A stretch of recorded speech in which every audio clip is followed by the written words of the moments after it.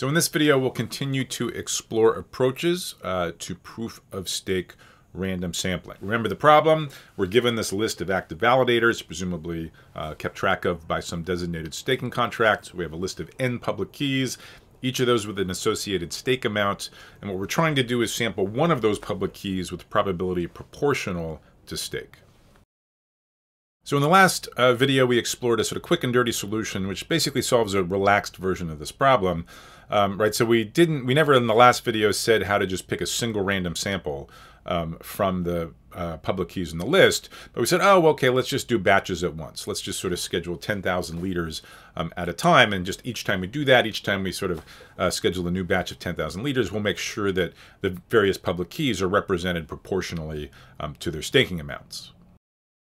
So what we'd like next is a better solution that really only samples public keys on a need-to-know basis. Okay, so at a moment in time, like when a round begins, when you need to pick a leader, at that point you're going to invoke this procedure. It's going to give you back one random sample chosen according to the stake distribution. That's actually what we really want.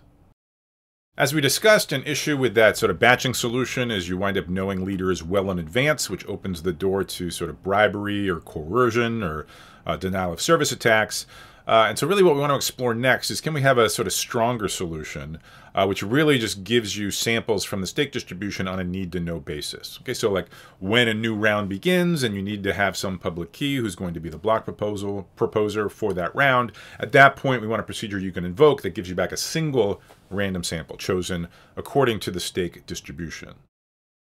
So what I want to do in this video is think through that problem under an unreasonably strong assumption. An assumption that the protocol has access to something known as a randomness beacon. In other words, the protocol has access to sort of perfect randomness just falling from the sky, viewable to everybody. So slightly more formally, we can think of a randomness beacon as a box which periodically I mean, you know, once a second, once every 10 seconds, something like that, a box that periodically emits perfect randomness. So for example, maybe each output of a randomness beacon is a 256-bit string, a string of 256 zeros and ones. And for an ideal randomness beacon, that's going to be just equally likely to be any of the 2 to the 256-bit strings.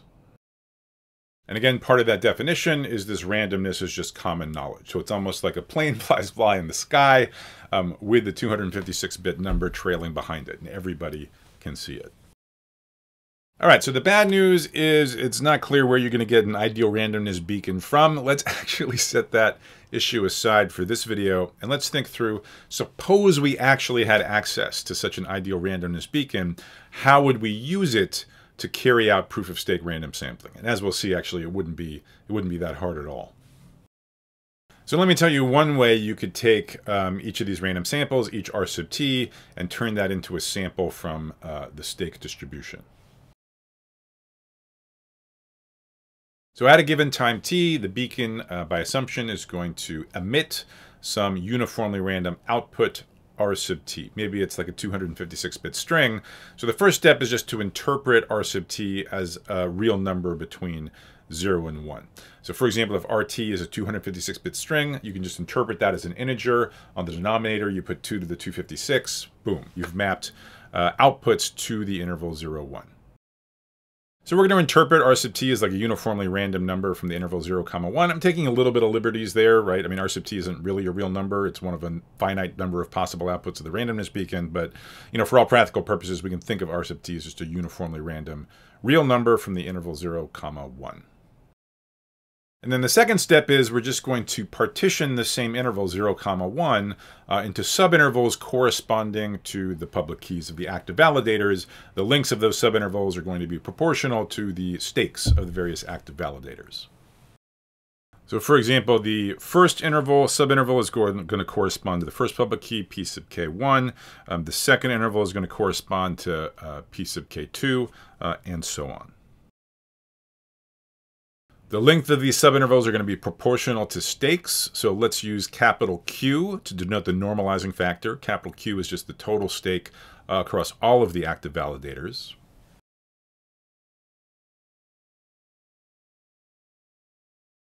So then the length of the first subinterval is just going to be little q1 over big Q. The length of the second subinterval is going to be little q2 over capital Q, and so on.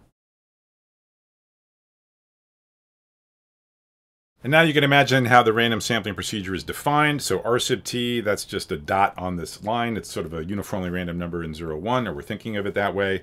So it's going to land in exactly one of these buckets, a bucket corresponding to some public key pki, and that will be the public key that's the output of the random sampling procedure.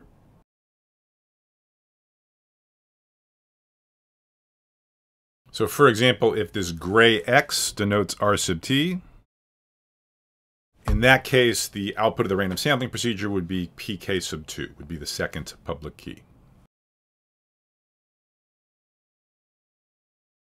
If you prefer a little more algebra, we can write this equivalently in the following way.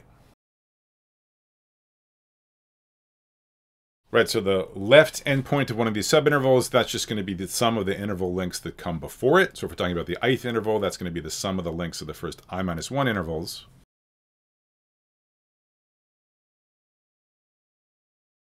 And then the right endpoint of the ith subinterval is just going to be the same thing, but then with the length of the ith subinterval added, namely q sub I over capital Q. And this procedure does indeed implement the property that we wanted, right? So R sub t, it's uniformly at random from 0, 1, or at least, close enough.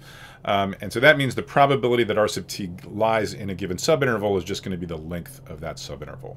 So given that the subintervals are defined to be proportional to the stakes, the selection probabilities are themselves going to be proportional to stakes, which is exactly what we wanted. That was that property star from our original proof of stake video. All right, so should we just declare victory? Seems like we got the property that we wanted. We have our proof of stake random sampling procedure. Well, not quite, right? We're not done for a couple reasons. The biggest reason, which I'm sure you're wondering about, is like, well, where would we get an ideal randomness beacon from? And honestly, we don't have access to an ideal randomness beacon. We're going to need to somehow approximate it in a pseudo-random way. And that's going to be important for literally any sort of practical deployment of proof-of-stake random sampling. So that's going to be a big issue, and we will talk about it. But actually, there's a second issue that I want to talk about first. The second, much more subtle challenge is kind of a variant of the predictability issues that we talked about in the context of weighted round robin in the last video. Now, mind you, we've definitely made some progress. So just to remind you, the situation in the weighted round robin solution, right? So there we had these epochs. An epoch would correspond to, 10,000 rounds, 10,000 leaders all chosen at the same time in a batch. And basically, at the beginning of an epoch, everybody in the world would find out at the same time the information, namely the leaders for the rest of the epoch. And we talked in the last video why that sort of predictability of future leaders is a problem. And again, an epoch might be, it's probably at least minutes long, it might be hours, it might even be days.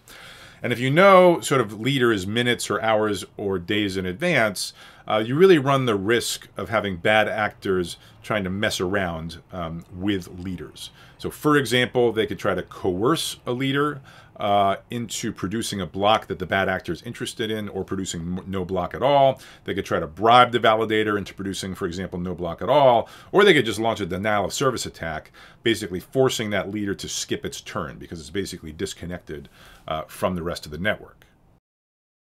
And if you think about it, there's still kind of a version of that same issue plaguing the solution on this slide. So it's true we're only determining leaders on a need-to-know basis, kind of one by one. So definitely nobody's learning what the next 10,000 leaders are. But when a leader is chosen, notice everybody, both the leader itself and anybody watching, everybody learns the leader at exactly the same time. Right? The output of the random beacon, R sub t, it falls from the sky. At the moment it falls from the sky and is viewable by everybody, everybody knows who the leader is. So why is there still kind of a predictability issue? Well, the leader themselves just found out that they're the leader. And the protocol has to give them at least a little bit of time to assemble a block, right? At least, I don't know, tens or hundreds of milliseconds or something like that. And so that means there's a small window there in which a bad actor could try to manipulate the block that that leader puts together, or try to prevent it, for example, in a denial of service attack, from being able to broadcast any block whatsoever. So tens of milliseconds, hundreds of milliseconds, right? That's a pretty small amount of time, but things happen fast on the internet. So it is definitely a potential problem.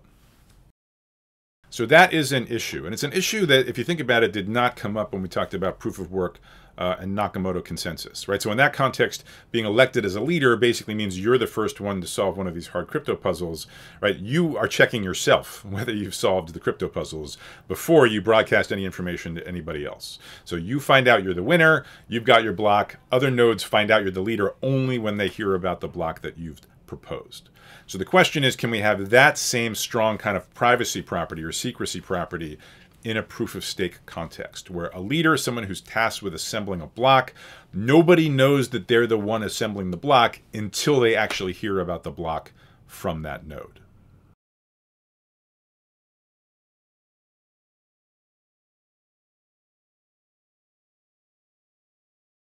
So that's definitely an interesting question, kind of from a computer science perspective. Can we have a better version of proof of stake sampling with this additional secrecy property? You could ask, like, do we really need this? Like, do we really need to work, hard just to take away this kind of window of maybe hundreds of milliseconds for denial of service and other kinds of attacks? And once again, different proof of stake blockchain protocols have very different philosophies, very different answers to that question. As mentioned, there are some protocols that actually view predictability of leaders as to some extent a feature, enabling honest validators to better coordinate with each other. There's other protocols that, my interpretation is, they'll say, well, this would be a property that would be nice to have. Maybe we'll have it at some future point in the roadmap, but it's not really kind of essential to the success of the project. And then there's other proof-of-stake blockchain protocols, major ones that are deployed out there in the wild, which have taken the secrecy property very seriously and have worked hard to establish it.